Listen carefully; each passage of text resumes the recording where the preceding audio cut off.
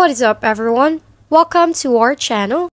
Our topic for today is all about how you can fix Amazon error 8541. To fix this error, you can do two approaches: fixing it manually through Product Edit or through Seller Central Management. Now for the first approach in fixing this error, navigate to your Manage Inventory, and then find your product and click the Edit button. Next, under the Product Identity section, update the title to your desired improved contribution.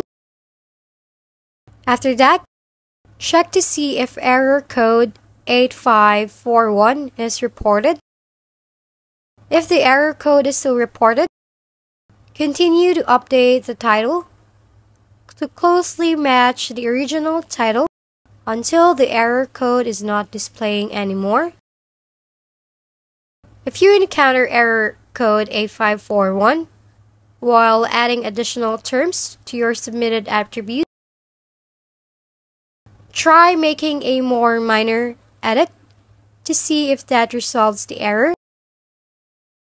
As for the next approach, if you're unable to resolve the error code 8541 manually, you can open a contact support case.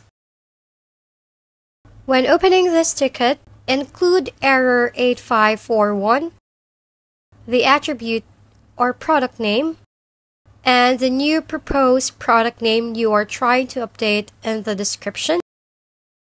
Continue to coordinate with Amazon Seller Support to understand the best path forward to resolving the error code. If you found this video helpful, please like and subscribe. If you have any questions, drop them below, and we'll see you on the next video.